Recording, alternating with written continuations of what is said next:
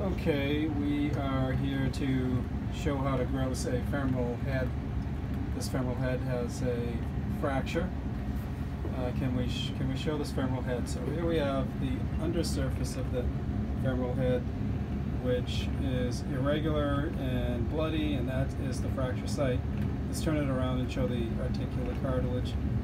That is the part that articulates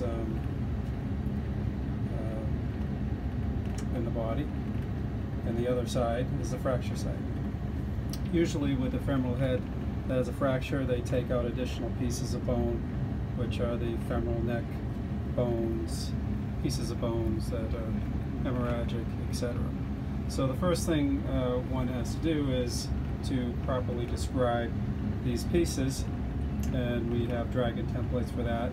And then we have to cut the bone to describe the cut surface and make sure there are no tumors inside the bone.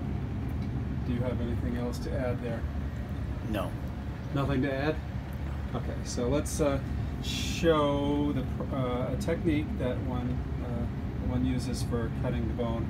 This is, what do we call this, Joe? A striker saw. Striker saw. There are other types of saws that one can use that you're hoping to get. A band saw, tabletop. And if you ever get that, you promise you won't cut your finger off? Sure. Okay. All right. This is a little bit safer, but the band saw is much better. You can get thinner sections. Yes, much thinner, much more efficient, and less time. Less time? Less time consuming, yes. Okay, let's try it. Are there any hazards to cutting this? Just the bone dust may fly up, so you may want to have protective equipment on, such as apron, gloves, face shield, eye protection. Eye protection. Goggles, and you're getting your goggles and your face shield. Okay. All right. And we are protected. Okay. So I will move back a little bit, and let's try it.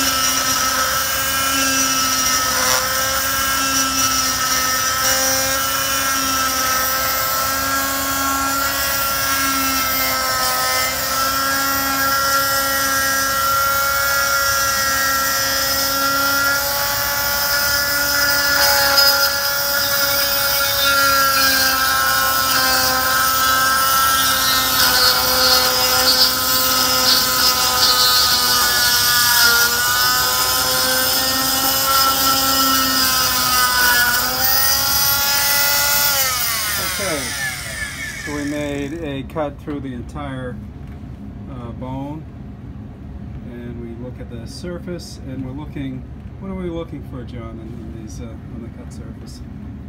Any lesions or... Any lesions, yeah. So the obvious in a fracture, we'll see some color changes at the base where it's bloody or brown, maroon, it's hemorrhagic, and that's typical of a fracture site. But one can also get a pathologic fracture, where it could be a fracture through a bone lesion.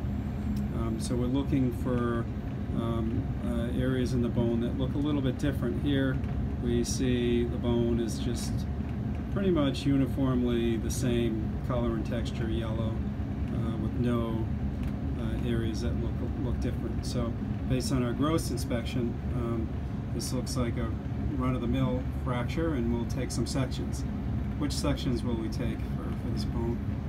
I usually cut it straight across the same procedure, so we get one cross section. So we get a cross section, one to involve the surface, this white cartilaginous surface, just to show that, and then we get a cut section to take the area of the hemorrhage or the fracture site, just to exclude, microscopically exclude other possibility of a metastatic lesion and such. Then we'll also take sections of the additional fragments of bone too as well. And how do we submit bone, John? Do we have to properly fix it. Fix it? Fix it first, then we'll transfer it into decalcification. solution so that it decals properly, so that we fix it first so that the bone does not rot any further. Okay. And then we'll take it out and we'll submit the tissue. Okay, so we'll do 3 cassettes for this? Yes, most likely. Okay. Alright, so how will you make another section? You'll use... We'll have to cut the section again now. We'll take the same exact way I just did to get a thin section, so that then we'll fix that properly and then decalcify it. Okay, so use the striker saw again? Yes. Alright, so I'll film this just for a few brief seconds and then that will be it. Thank you, John. You're welcome. Alright, let's see how